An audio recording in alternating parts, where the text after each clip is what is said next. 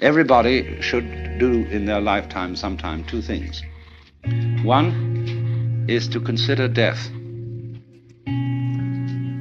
to observe skulls and skeletons, and to wonder what it will be like to go to sleep and never wake up. Never.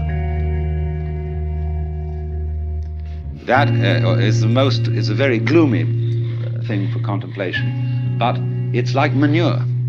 Just as manure fertilizes the plants and so on, so the contemplation of death and the acceptance of death is very highly generative of creative life. You get wonderful things out of that. And so, therefore, it's so important to consider this question. What do I desire?